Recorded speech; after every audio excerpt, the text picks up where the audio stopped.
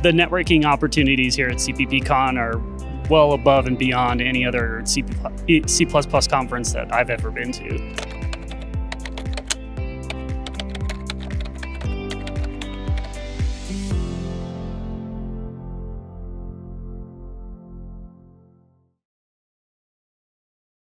Hi, I'm Ben Boeckel. I work at Kitware. I do build systems. I work on CMake. I use CMake a lot. And this is, what does a CMake developer want from CMake? First off, there are no promises about anything mentioned here. I am not speaking for the CMake team. And there's no specific order to these wish list items. However, if you're interested in seeing anything, you can contact Kitware's contracting department. We'll gladly talk to you. So the first thing, types. Currently, everything in CMake is a string.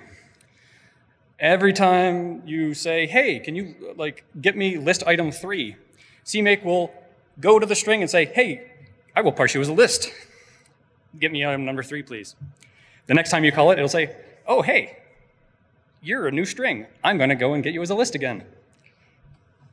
It'd be nice to have types in CMake itself, in the CMake code itself, but I imagine we will get at a realistic goal is that CMake remembers what the thing as a list is. Same thing with JSON or paths, or lists of paths. I would really just like to get rid of the, oh, that's a list, forgets a list, ooh, a list. Variable named sanity.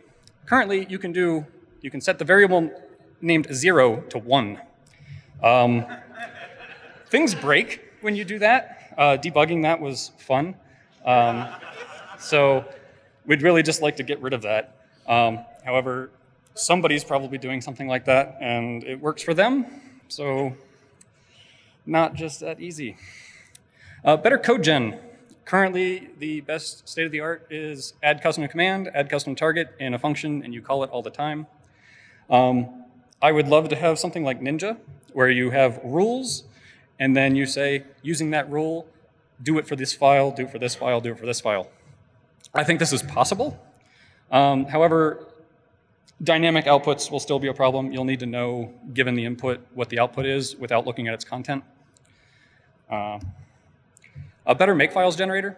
Currently, we use a static 3-level recursion build system. It'd be wonderful to make this something like Ninja, where there's a global build graph where some part of make can look at everything that's happening instead of nested parts not being able to talk to each other. I think this is possible, but it is a lot of work. And it'll get us module support, C++ module support in Makefile Generator. File sets for all the things. We currently have file sets for C++ modules and headers. With this, CMake understands what your sources are going to do better. We can make better build graphs. We can do more things for you. For example, if you use header sets, we can just generate your target include directories for you for in your build and your install tree and all that stuff. Ideally, we'd be able to have custom file sets, and you could just say, hey, this is a Qt resource file. And CMake would just know from find package Qt to do the right thing. Same with, say, protobuf files. I have source file sets implemented. This lets the build graph be a little bit better and then more parallel. And then it's probably medium difficulty once we have code gen, the other wish list item. And lastly, declarative input. Today we're very imperative. There's not really any way to even do expressions in CMake unless you're in an if statement. Ideally, we'd have no imperative code, but I don't think that's really possible. But I have ideas on this.